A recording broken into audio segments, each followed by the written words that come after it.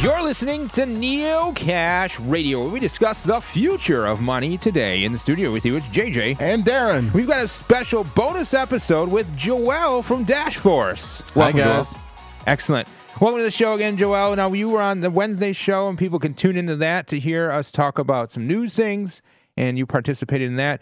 This bonus episode, we're going to be focusing on mainly your Dash Force system, or what you're doing with Dash Force, as well as Dash, as well as the DAO. Darren, why don't you start it off? Yes, so Joël, you are the lead editor of Dash Force News. Is that right? And what exactly is Dash Force? The Dash Force is an organization under Dash's DAO, or Decentralized Autonomous Organization, that sort of deals with the human-facing side of Dash. Like PR? Yes, among other things. Okay. It started as a, the colloquial term would be troll patrol, right? Because online in the online debate and discussion over cryptocurrency, a lot of heated discussion, of course, happens, and a lot of times Dash sort of got left in the dust and did not get accurately represented, and so there's a lot of misinformation out there, a lot of bad reputation just thrown just from the fact of letting competitors run free with the narrative. And so Dash Force started as a sort of counter to that, or sort of response to that, to make sure that it was well represented online, and it sort of morphed into a greater ground troops sort of project, right? So right now, Dash Force keeps to its original mission of making sure everything's well represented online. Also runs the Dash Force News, which is a news publication which fills a crucial gap, since there's a lot of reporting, a lot of bad reporting on Dash in particular in the crypto news world, and also funds local meetups, and is going to be moving into the business adoption and integration world.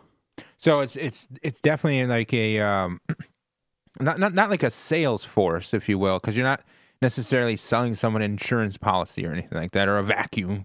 But it's sort of like evangelizing and touting the benefits and potential values of Dash. And we've talked about Dash now on the show. Last Wednesday, you picked out 3 key things about Dash that you like, and you mentioned the privacy, the governance model, and the what's that? Instant transaction. Instant send. Yeah, that's right.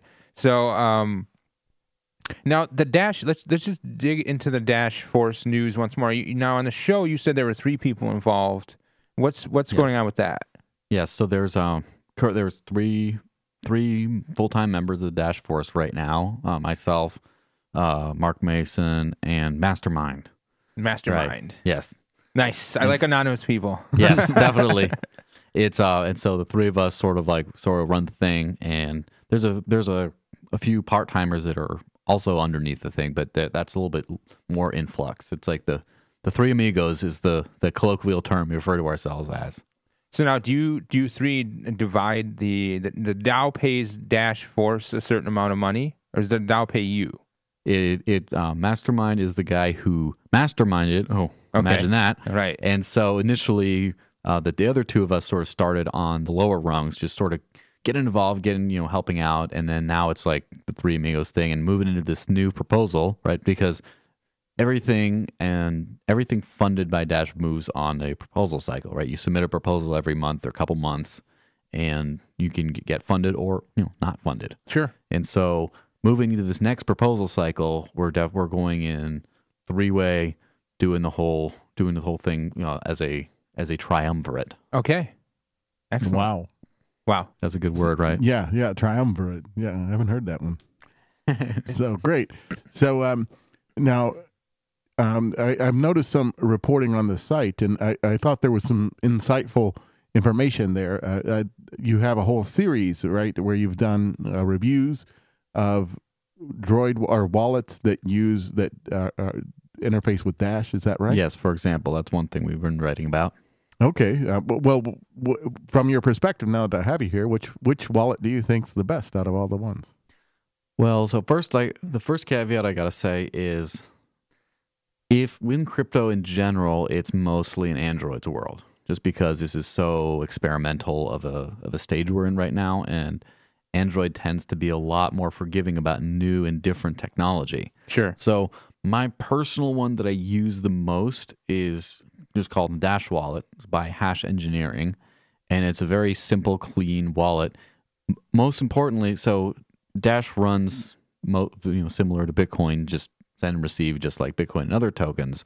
And just like if you have Ethereum in a multi-coin wallet, it's basically like a Bitcoin, right? It's a Bitcoin type thing. You don't get all the cool features of Ethereum in that wallet. And so a lot of Dash wallets are the same thing. It's just like a faster, cheaper Bitcoin. But the Dash wallet by Hash Engineering has instant send enabled. Awesome. So that's the one that I personally use. Now, you said instant send was really a big thing because it's the only... Yeah, so the wording thing I sort of had to practice. It's the only major payment system in the world that offers instant permanent settlement. Right. So to get into that a little bit more, that means it's the only payment that's like cash, to where I hand you the cash and we're done. Right. You don't have to check back with me. You don't have to say, well, let's wait for the cash to finish growing mold on it or whatever.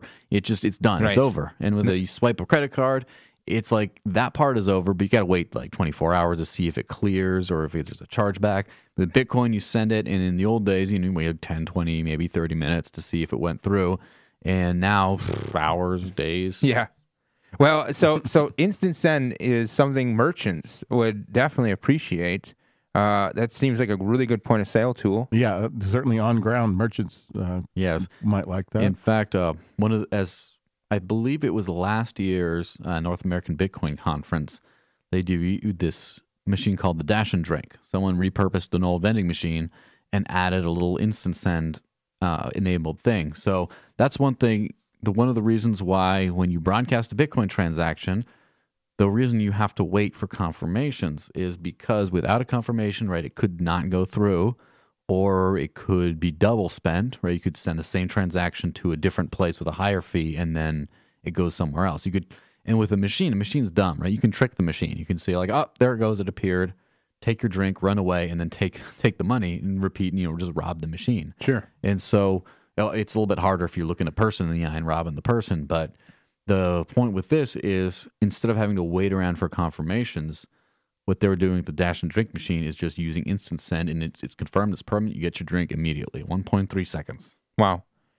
So moving on to talk about the Dash Force, is there? So you said there your proposal was moving forward, and just tell us a little bit about that proposal process that you're going through. Yes. So the Cliff Notes, real quick breakdown of what proposals work. Right. There's these things called masternodes, which are stakeholders that help run the network, and they vote for all the development budget of Dash. There's this 10% of the block reward, 10% of all the new coins created and the fees and all that. What is the block reward right now for Dash? I'm not exactly sure. I'd have to look that up. 3.6 Dash. Okay. Well, cool. Yeah, so 10% of that goes... Over a month? So they collect 10% over a cycle. The proposal cycle. And that gets put into a super block. Is that right? Yeah. So when that gets that gets set aside for proposals that are funded, and if there's not enough proposals to eat up that whole 10%, those coins do not get created. Okay. Yeah. So there's a 10% that's set aside for development, right? Like the core team, except it's whatever use the masternodes see fit. So in the past, it's been like 80 or 90% of it's been used up by the core team, and rightly so, right? And then there have been a few random community projects that have then gotten funded. And now that percentage, just like when Bitcoin used to be 80, 90% of the cryptocurrency ecosystem, with maturity, that ecosystem diversifies. And so as far as I know, the Dash Force is the first sub-DAO organization, the first organization that's not the core team, that's funded by the Treasury. Wow. Yeah, and that is definitely one of the things that we talk about when we mention Dash is the fact that the blockchain itself is paying people to do things for the overall protocol, right? So it's I think that is, and the fact that it's voted on by the masternodes, by the stakeholders, I think there's a lot of really valuable aspects to this. And the coin has seen a good rise over the last month and a half, 2 months, going from about $8 or so up to it just peaked over 100 a couple times, and now it's sitting at around 90. Yeah, it's been a pretty wild ride, but a lot of people were predicting that it would just go crash after that. But part of the thing is when you have so many masternodes, right? So masternodes stake 1,000 units of Dash and earn recurring rewards for doing that, for staking that amount and voting voting for network proposals and helping run the network. And how many of those are there? About, what was it, 4,500? Yeah, 4,500. So Yes. 4.5 million Dash is tied up in masternodes. Yep. Yes. Out of the 7.28 million Dash available circulating right now. Yep. Yes. And so, of course, at any time you can move any of these funds out. The thing is, once you do, if you move funds out of a masternode, then you get kicked to the back of the payment queue, right, of the rewards queue, because you earn recurring rewards, right? 45% of the block reward goes to these masternodes. And so if you decide to move the money, you get kicked out. But that doesn't. But sometimes people take a masternode and just liquidate it. They just take the 1,000 Dash and just put it on the market and sell it if they think they want to. But right now, a single masternode will give you a substantial chunk of change. In fact, I'm going to check the exact amount that you get in U.S. dollars. Now, a big part of these masternodes is that they're always running, right? These are nodes that process the instant send that basically contain a full blockchain. Yeah. So generally, if you're running a masternode, you want to have a VPS or something that it's hard to run out of your house. Right. You need a static IP. You need an IP4 address currently. So I mean, if you're having running out of your house, and let's say your internet sucks and it goes down for whatever reason for an hour, then you go back to the end of the line, right? Yes, you get back to the end of the line. And if you had, so say last year, it'd be like, say, $5 per Dash, it'd be $5,000 for a masternode. Sure. That, if you did that last year and just sort of left alone, kept it running, that would be earning you about 7 Dash a month, which is calculated to about $630 a month. So imagine you got like 2 masternodes, say $10,000 last year. You decided to throw into this, see what happened. Now you're making like $1,200 a month, just recurring income. That anytime Dash goes up, it's going to go even up. Like some people can live off of that, or at least they can supplement their income. They can quit their job, do something part time for that. And so there's something about like if Dash goes to the moon, or when it did, right? And still is there. Well, I think Dash being 100, we don't really talk about price. We don't talk about speculation, but I think Dash at around $100 right now is very appropriate. I think it should be between 100 and 200 at this point until Bitcoin really, until something happens with Bitcoin, right? But I think Dash, I think it's still undervalued given all the value that the protocol offers. Yes. And the fact that you've got more than half of the circulating supply locked up in these masternodes. Now, the masternodes they are obviously financially incentivized to continue operating and to continue to provide this service. Now, they are bolstering the network. Now, this is something else that Dash has that a lot of, in fact, many other currencies don't have, is the large supply of both people mining, the normal miners like every other proof of work currency, but then they also have this really rich group of masternodes, the proof of service, right? And then you have the normal nodes, the normal people running their nodes, and sure, they might not be running them all the time, but when they're using Dash or when they're doing that thing, they're running their node. The network behind Dash is really quite robust. Yeah, it's rock solid, and we've seen some tests to that over the last few months. There have been a few DDoS attacks that have taken down a number of masternodes. Not very many, but those people were using like a $1 a month VPS service or something like that. Just something they were not stewarding their node very well and not doing the adequate protection. And they got kicked to the back of the queue, and they lost some money out of that. So do you think they're going to make that mistake a second time? So I hope not. Yeah, well, for their sake, but the network's been incredibly robust with all that, and that's one thing that a lot of people see is a problem with Bitcoin, or at least potential vulnerability, is full nodes there's no necessary incentive to run nodes other than, you can have that out of the goodness of your heart, Right. support for network and agenda if you're trying to push a specific protocol change There's or no something. there's no market incentive. Is Yes. what you're saying. Other than if there would be if you, let's say, you were holding on to 12 Bitcoin, which is quite a bit of money right now. Yes, and that's sort of like an indirect incentive. Like Right. if you're holding on to all that, Exactly. you're like, maybe I should run a node just to make sure. Yeah, but a lot of people just hold on to the Bitcoin, like, someone else will do it. Yeah, or they don't even hold on to the Bitcoin; they just sits in the exchange until it gets hacked. Yeah, until it gets hacked, and then they lose everything and get paid back with tokens. Now, Dash has made some strides recently with getting more vendor acceptance as well as other payment systems on board. Yes. And so, that's one of the other big things that Bitcoin has going for it is it has all this legwork of getting the point of sale operational.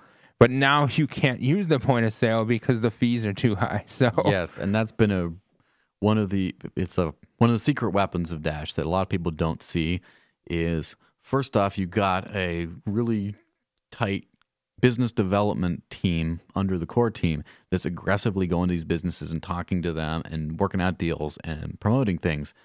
And so Bitcoin doesn't necessarily have that. That's sort of an individual basis. As someone who likes Bitcoin and just thinks it would be great if this exchange or whatever would then approach them, or the business would approach Bitcoin and just be like, we should integrate this. But Dash has dedicated people working on that. And the secret weapon is you can actually, through the Masternode network, right, there's funding available to pay things, to pay services and businesses to sort of bump Dash ahead of, let it incentivize. punch out above its weight class. And that happened. There's been a few, like, for example, Wall of Coins is a peer-to-peer cryptocurrency exchange, a lot like the local Bitcoin's cash deposit, but with some streamlined with some extra security features. And initially they were using, just only supporting Bitcoin, Bitcoin for cash. And then they approached the Dash network to say, hey, we'd like to do Dash, but at that point, Monero was above Dash in market cap, and then there's a bunch of demand for Ethereum. And so the Trust, the company that owns Wall of Coins, in general was like, well, let's go one of these other let's integrate these ones next. And then the project lead of Wall of Coins, Robert Janito, who's since turned into a big Dash fan, at the time he said, well, I'd rather have Dash first, but he's like, I can't convince my company to go along with this, right? So he says he did a proposal before the Masternode, said, I want to integrate Dash first, but can you help cover some of the development costs, and that just so I can convince them, say, hey, look, you can integrate Dash for a whole lot cheaper because it's being subsidized. And they said, sure. So Wall of Coins integrated with Dash and with Instant Send. So with before, what Wall of Coins works as is like an escrow service. Sure. And so before, what you do is you'd say, hey, I want to buy some Bitcoin. And then you'd say, someone's selling $50 worth who has a Bank of America account over here. Go deposit $50 cash here. And then once they confirm, that'll be released from escrow. And then you got, however long it takes Bitcoin to confirm to get there. Because of Dash Instant Send, you can go, be having a coffee, be like, I need $100 at Dash. You walk over into like the bank next door, deposit $100, and by the time you get out to your cart, it could be in your wallet by then, right? Yeah. And that's pretty powerful. In fact, there was a proposal that was passed also by Wall of Coins to integrate that directly into Dash wallets. And we'll see what ends up coming of that, but that could be really cool. If you have a Dash wallet, you can just hit buy Dash, walk into a bank, throw some money, and then it appears in your wallet. And then all without having to do AML, KYC compliant stuff and deal with all the wait times and the paperwork with that. Right. Setting up an account. Yes. Yeah. So to summarize with the tangent, basically Dash can cheat, right? Dash can cheat by just throwing money at a problem. Yeah, just throwing money. Say, look, I understand we're not as big as Bitcoin, but we can make it worth your while. Now, Dash is basically, so it's looking right now based in market cap. And if you listen to our last episode, we'll talk about why market cap is both a good and a bad indicator of a coin. Or as Darren said, yes and no. Yes and no. Dash is number 6 right now. Market cap is, according to coinmarketcap.com, is $662 million. There are, as I said, 7.2 million, almost 7.3 million Dash in circulation. So trading is pretty good. The volume over the last 24 hours has been $18 million worth of Dash. it says very stable coin. I mean, the price, other than the rise, the precipitous rise just recently, since that rise, it's pretty much been bouncing between 190, it seems. And that's seems pretty good for a stable store of value. Yes, exactly. And obviously the gamblers aren't going to really like that. Well, that's the interesting thing is if you are a Bitcoin trader, you buy Bitcoin and it goes up, you don't make any profits on that until your exit point, right? Sure. You entry point, you buy it, and then when you exit the market, right, no one cares how high Bitcoin goes if it crashes again and you sell at the crash, right? It's only if you sell at the peak. So you have to, it's the sort of the pump and dump mentality of you want to get in, and then when it goes up, in order to take those profits, you have to get out. Now, the thing with Dash is you throw money into a masternode, and then the price goes up, and then you're like, well, I could sell the masternode, or I could just not, and it's going to keep kicking me money. And so there's that. It's sort of like a shock absorber against dumps. Sure. Yeah, it sounds. So now, you said you were a part of the troll patrol, and so there's a lot of criticisms, and some of them are very weird and strange and probably very wrong. But what I want to ask you is, what are some of the... I don't want the crazy criticisms or the crazy things being said, but what are some of the arguments being made that some of the worst ones or worst offenders, if you will, that you have corrected as far as Dash to sort of clarify things? Yes, so worst offenders. Ooh. Well, there's a lot of them, and a lot of them are crazy, and some of them are reasonable. One of the big ones is privacy, because Dash came out with private send, which is called dark send back in the day when Dash was called Darkcoin. And it was as the first to market to sort of this thing. Dash is focused on other things rather than privacy, but that feature is still there. And so the one big criticism, Dash is it's not a real privacy coin. There's these other ones that are more private. And no one has ever broken a private send transaction. In fact, this was in the early days, right? And it's hard to sort of classify coins by their users because those users come and go all the time, right? In the early days, so Monero was out of the gate about 3 months after Dash, I believe.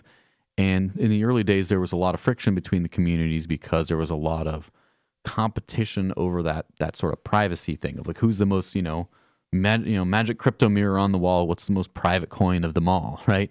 And just sort of competition over, well, my coin's more private than yours. Nuh-uh. There's a lot of that going for it. So there was a challenge, a long-standing challenge for over a year of a private send transaction gone through 4 rounds of mixing, right? 4 out of a potential 8, and I'll explain in a second how this works, right? Can you crack it?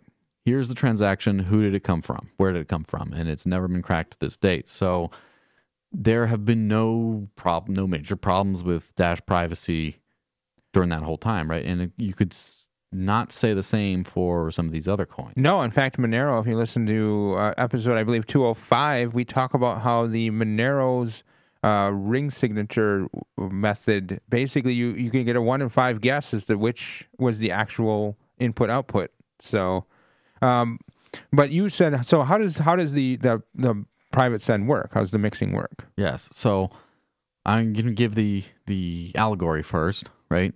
Say you got 10 people and you got $20 each, and you just want that to be private. Like they have a history behind them.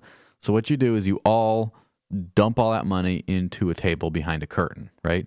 In denominations of a $10 bill, a $5 bill, 4 ones, and then a bunch of change. Okay. So you just dump all that, and there's some guy at the table who just like sees all this money and just like mixes it all up and then puts it back into $20 total amounts.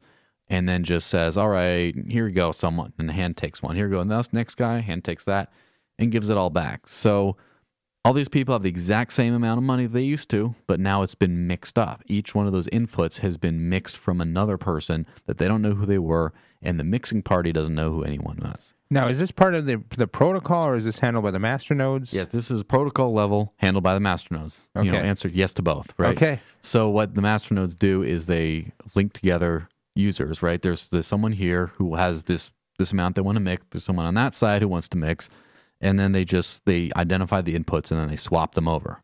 There's for a more thorough and accurate detailing of how this works, there's an episode of Dash Detailed where Amanda B. Johnson goes over this in some greater detail. So if you go to YouTube, go to dash detailed private send. Yeah. Right, and you'll find exactly that. Oh yeah, we've talked about Amanda's videos a few times on the show.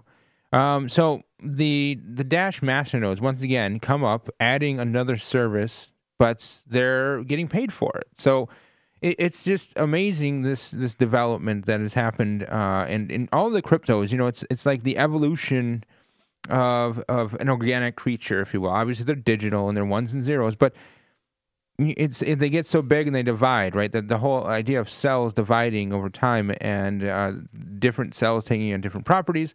Dash is definitely a very innovative coin, and I think it's while I'm not giving you advice to buy or sell, I think the value that the coin is at is just not.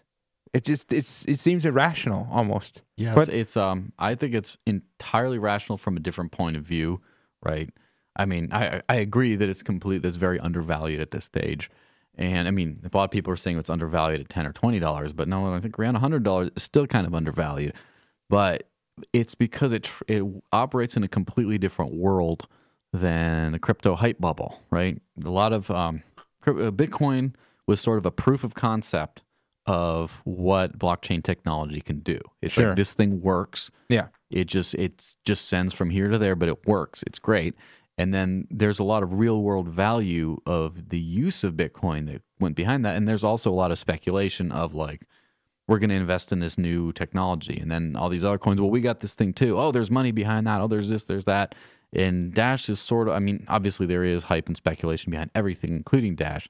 But Dash is not focused on the sizzle, but rather on the steak. Right.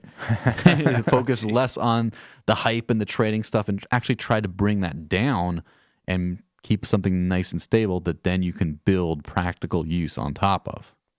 Yeah. When my own experience, it feels kind of like the early days of Bitcoin. The early days of Bitcoin, people were like announcing, hey, I accept Dash, or hey, this business accepts Dash, and things like that.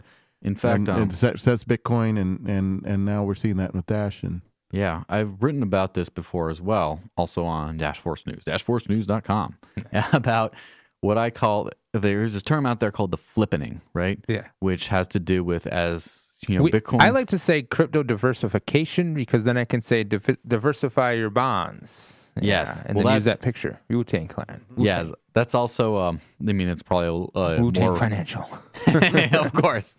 I'm sure that actually exists as a something No, similar. it's a Dave Chappelle skit. yeah, Yes. So go ahead. That's the thing. It's nothing to mess with. Yeah, it's nothing. Nothing else.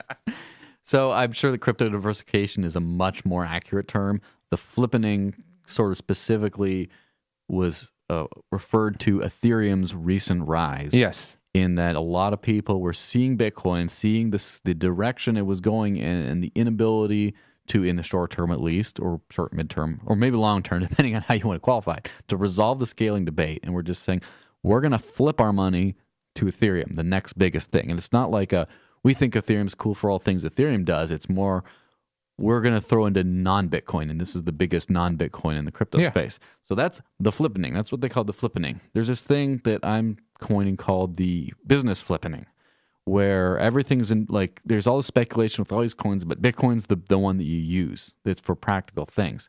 But over time, you're seeing a lot of businesses start using Dash because it does a lot of the stuff that early Bitcoin did, but better, and certainly way better than what Bitcoin does now. And with fees the way they are, a lot of technologies and businesses, a lot of things don't work at that high price point for a transaction. I mean, average Bitcoin transaction, right, is about $1.50 now. And that's more than the minimum hourly wage in a lot of countries. So imagine if you built a system around doing like a micro remittance to the third world. Imagine where your business would be now. Like, you just don't have a business model anymore. You go out of business. So there's a lot of businesses that are just adding Dash and starting to use that more. And like Wall of Coins was one of the early ones that just jumped on to do that fast, easy crypto for cash. And it really works a lot better with Dash's model. And they're seeing, in some days, they're seeing greater transaction volume in Dash than Bitcoin. Obviously, it fluctuates day to day. Sure. Then you got Purse.io, which is an escrow service that allows people to basically shop on Amazon.com for Bitcoin at a discount. They've said that they do not plan to implement anything other than Bitcoin directly in the near future.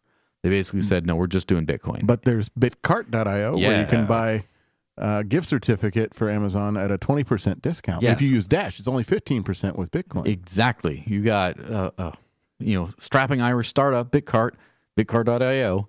They sell Amazon gift cards for Bitcoin, 15% off, and Dash, 20% off, right? So this is, now you don't have to go through Purse anymore. Now there's another option that's leveraging this where you can just save on all the transaction fees and you just, have a great time, right? All these, and then you got all the, of course, the exchanges that are adding Dash. Recently, so today it was announced that BlockCipher is partnering with Dash. Now, BlockCipher is like an API service that deals with a lot of the larger blockchain. They tout it as the largest blockchain services provider in the space, right? So, for example, they used to, I think they were formerly did Purse.io's backend, not anymore, and do Kraken, do Zappo, do a lot of the big industry players go through BlockCipher. And so basically that's going to make it so that any business wanting to add Dash now in the crypto space, anyone that Bitcoin already trailblazed for, they're just going to be able to pretty much flip a switch and just start using Dash. Wow. Well, and that's the thing with crypto is that once you've gotten one of them, getting the rest of them usually isn't that difficult. Now, some of them are more difficult than others. That brings to mind both Monero and Zcash because of their privacy functions and whatnot. So once more, where can people find out about you, Joël, and what you're doing? The main place to go is dashforcenews.com. Excellent. Darren, do you have any final questions for Joël? No. I think it's great to have you on, Joël. Thank you. No, thank you very much for having me. Excellent. Well, just a reminder that you can tune in to Neocash Radio every Wednesday night. Don't want to miss a single moment of awesome Neocash content, including special episodes and bonus interviews like this one right here. Subscribe to our podcast on Google Play Music, iTunes, SoundCloud, Stitcher, iHeartRadio, YouTube, Podcast Addict, and more. Thanks again, Joël. Well, thank you very much for having me. In the studio with you, it's JJ, Darren, Neocash Radio, where we discuss the future of money today.